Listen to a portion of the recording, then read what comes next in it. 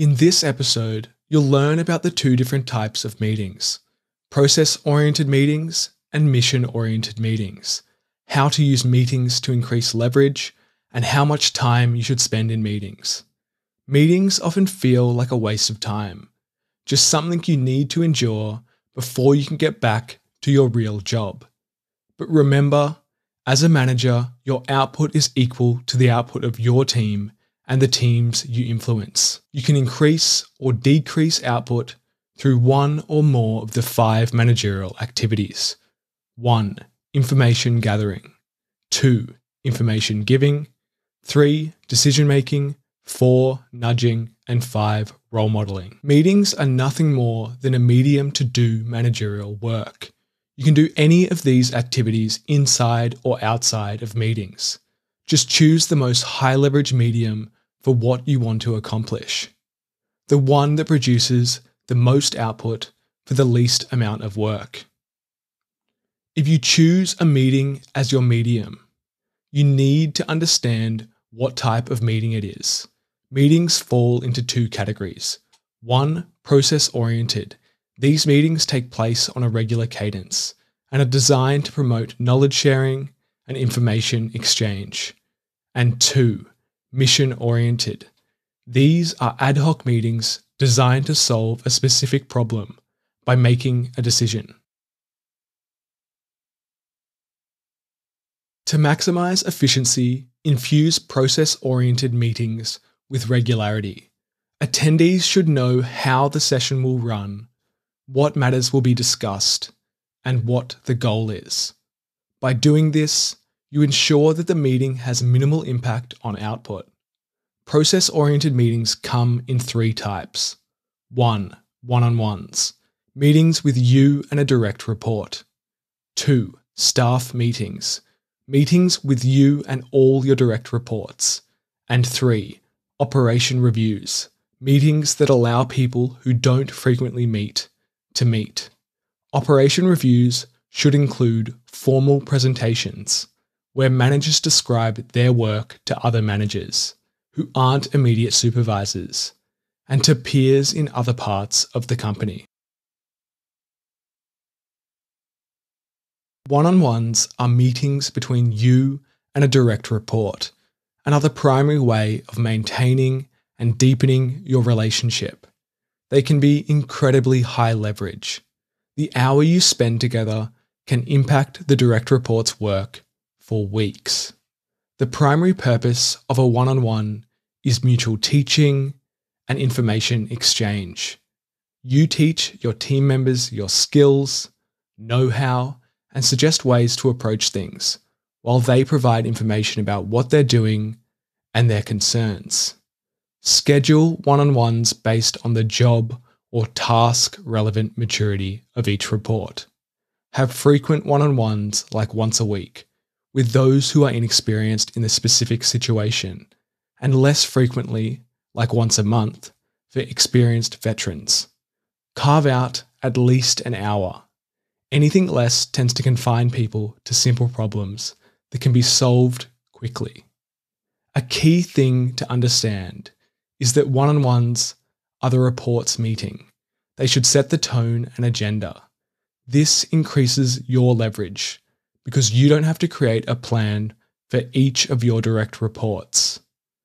It's also important because it forces them to think through what they want to talk about in advance.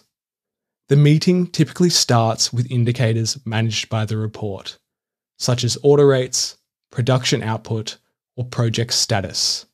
Focus on indicators that signal trouble. You should also cover anything important that has happened since the last meeting.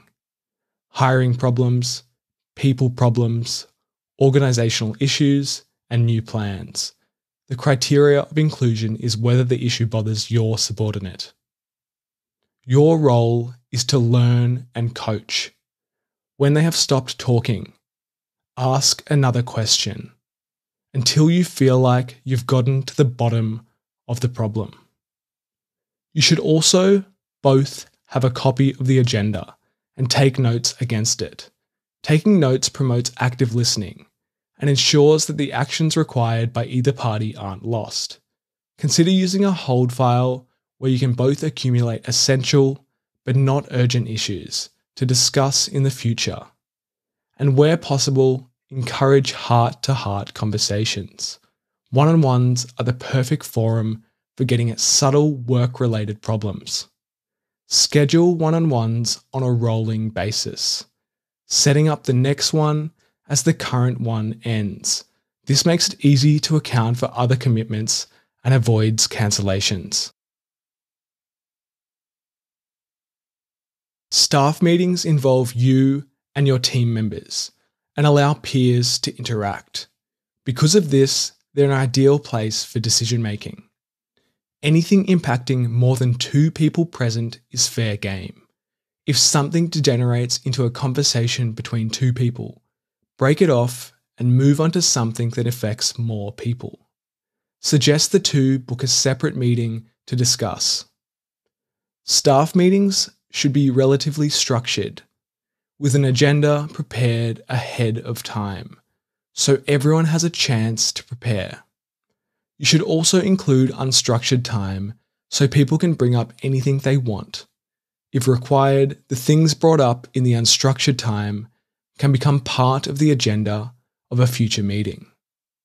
Your role is to be the leader, observer, expediator, questioner, and decision maker when required. But ideally, you just keep things on track while your team works out issues.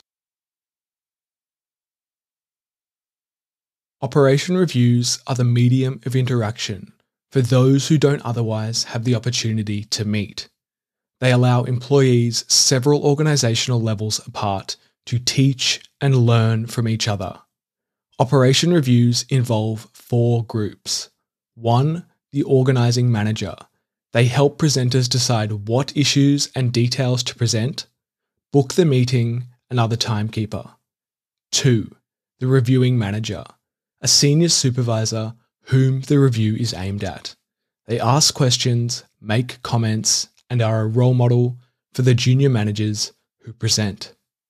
3, the presenters. Presenters use visual aids where possible, dedicating 4 minutes of presentation and discussion to each slide. And 4, the audience.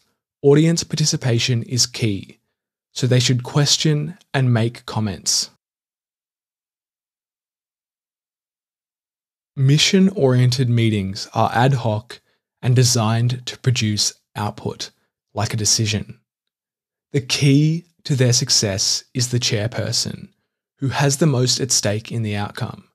Usually, this is who calls the meeting. All too often, chairpeople turn up like any other attendee and hope things go as planned. This is why meetings often feel like a waste of time. You need to have a clear understanding of the meeting's objectives before you call it. So before calling a meeting, ask yourself, what am I trying to accomplish? And is a meeting necessary? If both answers aren't yes, then the meeting will be a waste of time. Likewise, if you are invited to a meeting and the requester can't answer these questions, get it cancelled. Meetings are expensive and time is finite. Assuming a meeting does need to happen, your role is to identify who should attend. If someone can't attend, see if they can send someone in their place. Remember, mission-oriented meetings are called for a specific purpose, so keep them to no more than 6 or 7 people. Decision-making is not a spectator sport. If you call a meeting, you are responsible for the logistics, setting the agenda, and writing the minutes. Once the meeting is over, you must share the minutes quickly, before attendees forget what happened. They should be clear and as specific as possible, telling the reader what was decided, who is to do it, and when. You need to get attendees the minutes fast, before they forget what happened. If writing minutes is too much of a problem, the meeting wasn't worth calling in the first place. Ideally, you would never call mission-oriented meetings. In practice, Routine meetings should take care of 80% of problems. Ad hoc meetings are needed to deal with the rest. If you're spending more than 25% of your time in ad hoc meetings, that's a sign of poor organization.